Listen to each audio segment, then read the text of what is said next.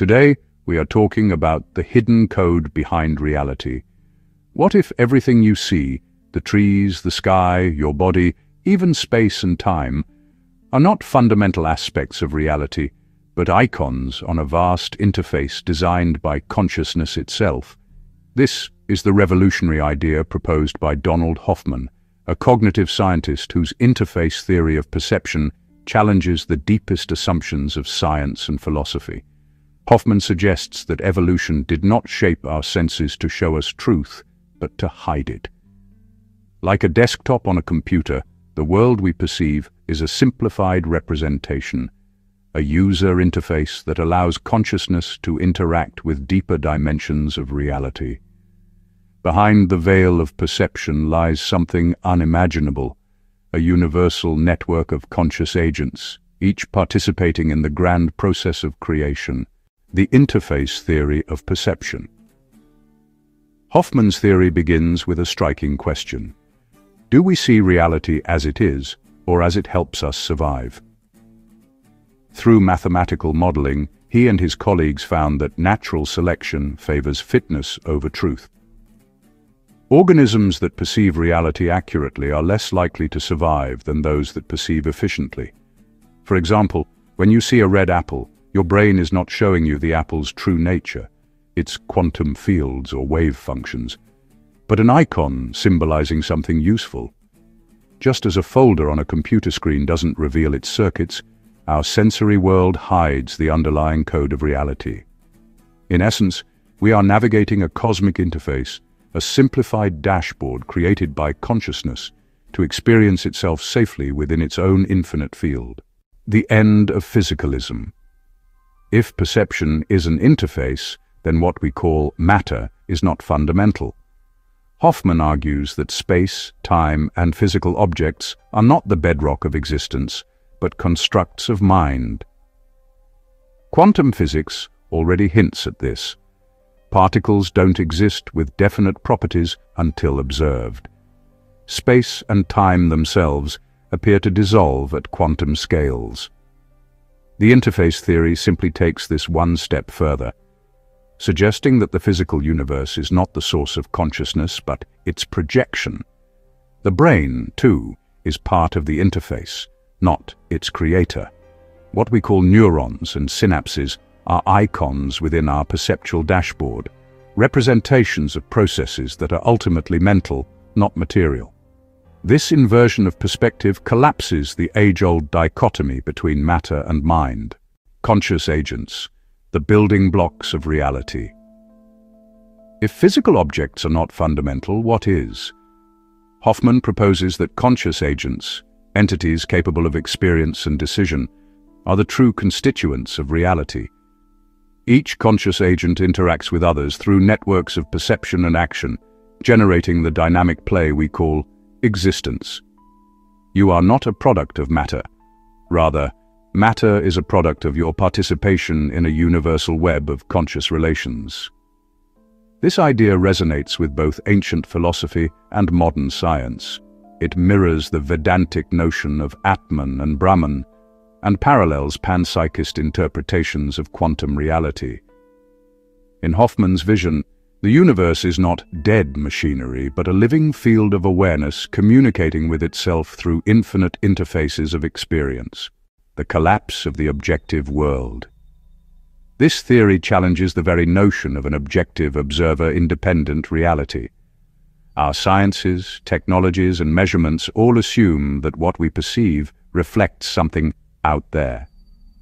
But as Hoffman points out, even the instruments we use, telescopes, microscopes, quantum detectors, are themselves extensions of our interface. They do not bypass perception. They refine it. Reality, then, is not a fixed backdrop, but an interactive field of awareness responding to the act of observation. The world you see is personal yet universal, a shared projection built from overlapping conscious interfaces. When multiple observers agree on an event, it's not because it's objectively there, but because their conscious systems have synchronized their interpretations of the underlying awareness. Space and time as virtual constructs. One of Hoffman's most radical claims is that space and time are part of the interface, not the underlying reality. Just as the icons on a screen exist only in the context of the desktop, spatial and temporal dimensions arise only within our perceptual framework. In deep meditation or altered states, mystics often report experiences beyond space and time, awareness without boundaries or sequence. Hoffman's mathematics suggests that these reports may not be poetic metaphors, but glimpses beyond the interface. The deeper reality is not spatial, not temporal, but purely relational, a multidimensional network of consciousness. Our familiar world, then, is a projection, a holographic simplification that allows infinite awareness to explore itself in finite form.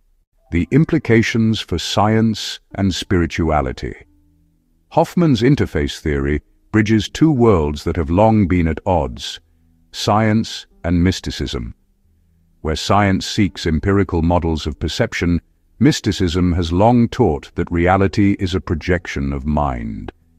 The Buddha described the world as a dream within a dream, while Plato spoke of shadows on a cave wall. Hoffman's work gives these ancient intuitions mathematical grounding. If consciousness is the foundation of existence, then the goal of inquiry shifts from studying external phenomena to understanding the structure of awareness itself. This reorientation invites a profound humility. The universe is not something we look at. It is something we are participating in. Every act of perception becomes an act of creation, awakening from the interface. To live from this understanding is to awaken within the interface, to see through the icons of perception without rejecting them. The awakened do not deny the world. They recognize its symbolic nature. Every form, every color, every person becomes a portal to the deeper consciousness it represents. As Hoffman writes, the world is a user interface that consciousness uses to interact with itself.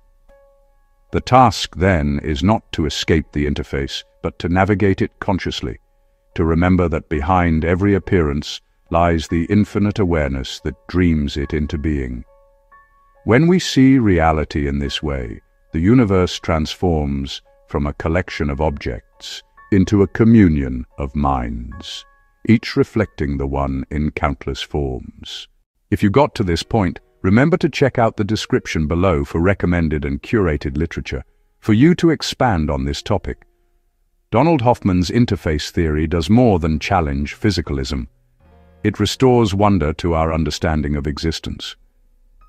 If the world is an interface of consciousness, then life itself is a divine conversation, awareness discovering itself through perception. The separation between inner and outer dissolves, revealing a universe not of things, but of experiences within experiences.